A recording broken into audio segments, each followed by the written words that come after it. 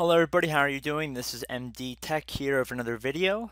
This video is beginning around the halfway point of my other video where I'm trying to create a bootable USB device that I can install Windows 10 on so that I can boot up the system onto the Windows 10 installation. Now I'm running into this error here. It's saying the file was copied successfully to our USB device.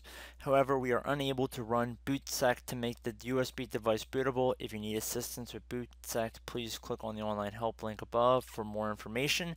Now, in order to resolve this, you actually are missing a file within the directory for the Windows 7 USB DV/DVD download tool.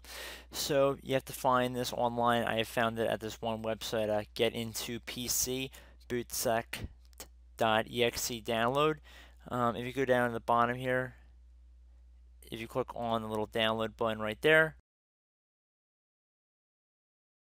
it's about 100 kilobytes. We'll just save it to the desktop for right now just so we can find it.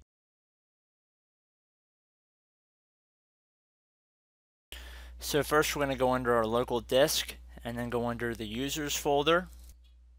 So we go under our computer name, click on app data. Now it's important to know you have to have your hidden files and folders visible.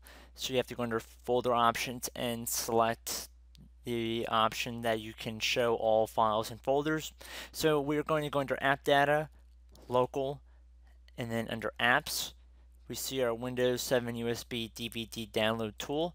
Double click on that. We're going to basically drag and drop this Bootsect right into there. We see it is in our folder. It's listed as an application. It's about 101 kilobytes, somewhere around there. If we close out of there and then we start over, let's see if we are able to get our ISO file burnt onto our USB device. And once that is done, I will be back. Hello everybody, I'm back. We see that our bootable USB device has been created successfully.